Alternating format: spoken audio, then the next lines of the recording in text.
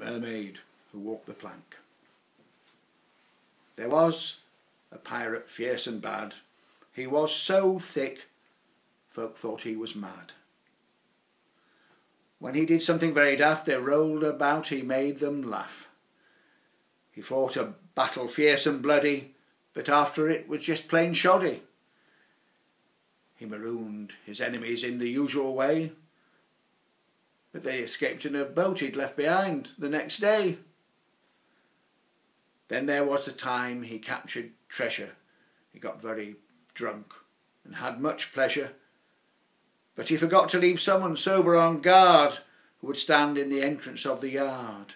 So when Pirate Izzy and Pirate Lara too, on their famous galleon, sailed into view, they were able to steal away the golden pile and be miles away, and at him did laugh and smile. His crew of villains were faithful, but they were just a stupid few. Most who signed with him did that day rue. Of being a pirate, he did not have a clue.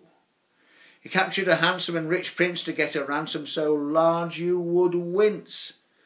But the king did not want his son back. Now to steal an unwanted prince is just slack. So he had to keep the prince at sea, and really got as irritated with him as can be. To bonny Scotland he brought his ship, and there he saw a lovely girl slip into the water, and he saw her transform into a mermaid during a violent storm. When he saw her go on land again, he felt in his heart a lover's pain. He did not court her, no, he had her brought onto his ship.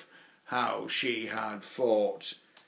He told her she must love him so.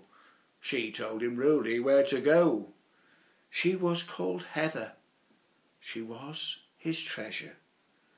But she refused to return his love, and saw the prince standing on the bridge above, and fell for him. That had not been the plan. When the pirate saw she loved another man, he became as evil as only a pirate could, and he did something he never should.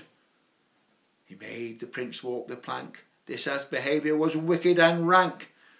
Heather swore she'd never love him, and by now we know he really was rather dim. In his anger he made her walk the plank too. She went looking sad, but in her heart joy sprang anew. He had forgotten that mermaids can swim. You really do believe by now that he was dim. She transformed and swam down with all her might, and saved the prince who had had a fright. They swam away and lived happily ever after, thinking of their captor, produced much laughter, and had a life of happiness and sweetest bliss. They enjoyed love's truest kiss. The stupid pirate was now so mad, thinking of the prince having what he had not had. So now you know why a mermaid walked the plank. But it made her happy, so the pirate she should thank. Avast ye!